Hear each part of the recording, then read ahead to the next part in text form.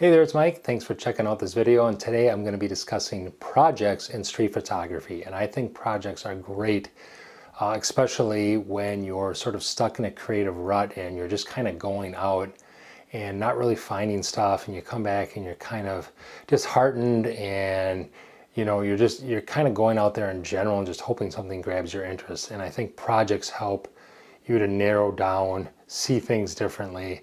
Projects are essentially, themes, ideas, repeated subject matter that you find yourself either drawn to or something that you've decided that you're going to look for sort of ahead of time. So they definitely can help you see things differently. You end up taking photos that you probably wouldn't have before because they fit your idea, your theme, and there's a lot of different ways you can look at this, because I think one of the things I love about street photography that I've mentioned is that subject matter and ideas are endless. And so because of that, project ideas can be endless. And the obvious one is like subject matter. And we're going to go to my desktop here in a few minutes and we'll look at some projects that I have that either currently working on or have worked on or should be working on, or all three or whatever. But subject matter is kind of the one where people just, they look for maybe signs, or they look for animals, or I know that one I've mentioned before where it was garbage. What interesting garbage? How do I photograph garbage in an interesting way on the street? And so subject matter is an easy one, but there's other things like shapes. Like where can you find triangles? Or I knew someone that was doing hearts. Like hearts, that would be hard. Or where do you find X's or whatever? And so you can have shapes, you can also have colors. I know I have one, I haven't really worked on it or looked for it specifically in a while, but I have a folder called yellow, and I look for things that are yellow. And they're definitely photos that, as part of a project, they make sense, but maybe in and of themselves aren't the greatest photo, but as a part of an overall large project, they make sense. And so, you can look at colors. I think another interesting thing that you could do would be look at like camera height or perspective. Maybe you have a project where everything is taken with the camera on the ground. You're going to shoot everything at ground level. What does that look like? What does the street look like? Maybe you shoot everything with a fisheye lens. That's your project. You're going to shoot 12 millimeter or whatever. What could you come up with that's interesting with a fisheye lens on the street? So there's equipment choices, there's perspective, there's subject matter, there's colors, there's shapes, and I think it can really help you as a street photographer sort of narrow down and focus, no pun intended, on something that you're always kind of keeping your eye out for. And I think you either stumble into projects like I have, like most of my projects are things that I've stumbled into because I just found myself, I keep photographing them because I find it interesting. And I think there's other projects where you maybe see somebody else's work, or you see a photo book that is maybe centered around a project or a theme, and you come up with that idea before you've even taken one shot for that project. And I know for me, like having projects are great because they help me when I'm putting my books together, because then I can have some theme or themes. In my second book, I know, I have self-portraits, I have arrows, I have windows, things like that. And so I think it helps me putting together a body of work because I can have these sub-themes within my book, which are essentially just maybe my best or favorite photos of a certain project that I'm currently working on. So I definitely recommend that you look into projects. Maybe you go downtown, go to your area or whatever, and just sort of do a scavenger hunt of projects, and maybe something will click. Or you look at the stuff that's in what do you have saved already, that you kind of find certain themes that you can look for. And some photos, as we'll see when we go through my stuff, can actually fit two different themes. One could be, hey, I photograph reflections, but I also do self-portraits, and you might have one that fulfills both. Or maybe it has a color and there's a self-portrait and it's in the same photo. So that's kind of cool too, when you get sort of one picture that can fit into two different projects. So anyway, But let's head to my desktop. We'll take a look at some stuff. If you have not subscribed to my channel yet, please do that. Check out my links below, all that other stuff. We'll head to the desktop right now. One of the first projects that I started doing before I even knew about projects probably were mannequins. I love mannequins. This is one of the first mannequins I've ever photographed. I just really like the building in the background, the pose, the sunglasses. I've sold this one at least 2 or 3 times in different sizes. This is my most popular mannequin print that I've sold. I've lost track. The only image I have that's not color or black and white, this is like a sepia or ambrose color. Just, you know, part of the mannequin. I like a little bit of the reflection.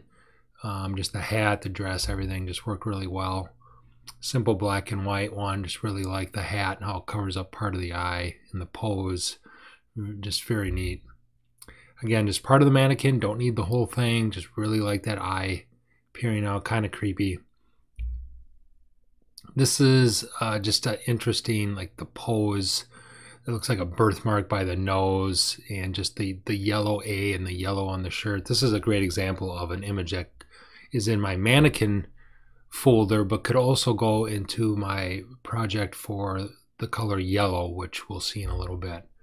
This is great because it's a mannequin, but at first glance, you probably don't know. I mean, it could be a person, just like how the hair is covering everything. This is really neat. I just like the texture on the face and just the layering, the foreground, the background kind of stuff, the hat. This was just a mannequin head that was in a bin at a Goodwill outlet store. Just thought it was funny. And so I took a picture of that. This is neat.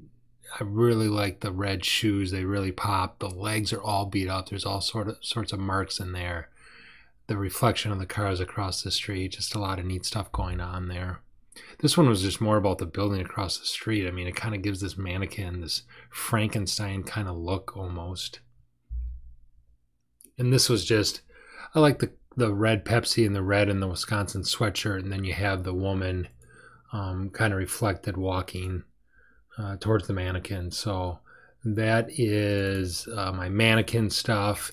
Another project I have is self-portraits. Some of these I actually shoot like on real estate gigs. They're not really even like street photography, but I still put them in my projects folder. And this is just me off of a dock photographing the backyard, a waterfront property. Just really love this dirty window, all messed up, and just taking myself out of focus, shooting that. Same idea here, except for it wasn't a window. It was like some really, really reflective metal piece of artwork, the sculpture, the structure. I love double reflections. If I can get a mirror, myself in the mirror and the window, really like doing stuff like that. This one's cool. This was in my first book, actually. I try to kind of split this down the middle. You have me off to the left. You can see me taking a vertical. There's 2 people with me on that left side, and then the right side is just kind of more about the sign and the arrows pointing in different directions.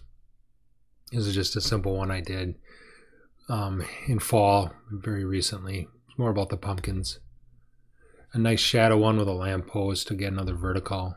Here's me. I put leaves, surrounded my whole shadow with leaves there. This one's neat because I'm, you know, bigger than the mannequin. I showed up here on the right hand side, and here's the mannequin. This is the mannequin that was in the photo that I showed a couple minutes ago, with the kind of the beat up face that was layered. This was a fisheye lens. I think I've only shot street photography with a fisheye lens once, and I did this because I really liked trying to get as much as I could as across the street, and then the doors leading to this building that I'm photographing the woman walking through. This is neat because it's a reflection and it's a shadow at the same time. It's a shadow and a reflection. That just, I don't know if I've ever seen that before. And here's just a simple one, you know, in the snow with footprints going through. Kind of like that one. Didn't make my second book, but now that I look at it, I kind of like it. Maybe I'll put it in my third book. So one that I don't work on very often and don't look for, and I should more, is yellow, the color yellow. And this isn't the greatest shot. I like the, you know, you can see parts of 2 people, and then you have the dominant color, the yellow linen bin. The first thing I noticed was yellow. I mean, that's why it's in my project folder for yellow. This is actually in my second book. Yellow wall, yellow taxis, the texture, the peeling paint. Just a simple repetition of, yellow tomatoes at the farmer's market. This one I'm not sure if it qualifies. I don't know if that's fluorescent yellow or is it fluorescent green. I'm not sure, but it really popped. And that ended up being in my first book. This isn't the greatest shot in the world, but, a lot of yellow going on, the yellow arrow pointing toward the guy in the crosswalk, which I thought was kind of neat.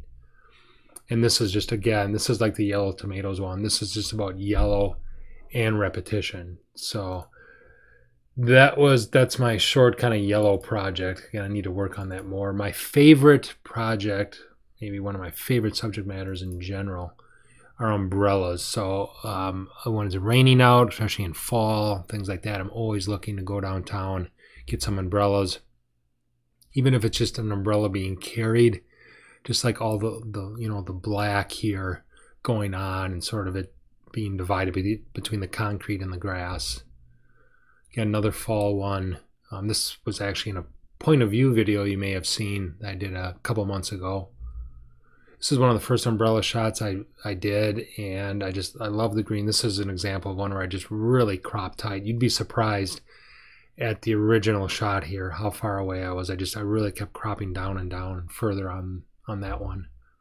This is a neat one that is sold 2-3 times at art shows. Just shot this one this year actually. Just really nice, just someone standing there looking out over the bridge. This was the image that helped me discover Saul Leiter actually. It's one of the first, maybe the first layered rainy window shot I ever took, and got this lady with this white umbrella walking by. One of my favorites still to this day. This is cool because I got two umbrellas. There's a little bit of a gap there, but the reason I love this is that this guy in front, all in black, is carrying some sort of red sweatshirt, or he's carrying something red, and it's the exact same red, almost the exact same red as the umbrella in the lower left, and that just ties it together. I love that shot. Here's one of these, it's kind of a Saul Leiter-ish, like put the main subject just really down into the corner here. This is basically a tree, but the red umbrella makes you go to that corner. Here's one just framed through a lot of branches and trees. Love the reflection here. All these different umbrellas, some close, some far away, just a nice color palette. And this one was shot through like a canopy and a cover, or a back of a canopy and the actual canopy cover at a farmer's market. So there are some projects that I have that I do. I have a color like yellow, I have subject matter like mannequins and umbrellas, and then I just have self-portraits where I try to put myself and stuff. So I think projects can be great for just helping you to focus, get you out of a creative rut, just help you see things differently. And so I hope that helps you out. Give me a thumbs up, subscribe to my channel if you haven't done so already. Check out my links below. We'll catch you soon with another video. Thanks. Bye-bye.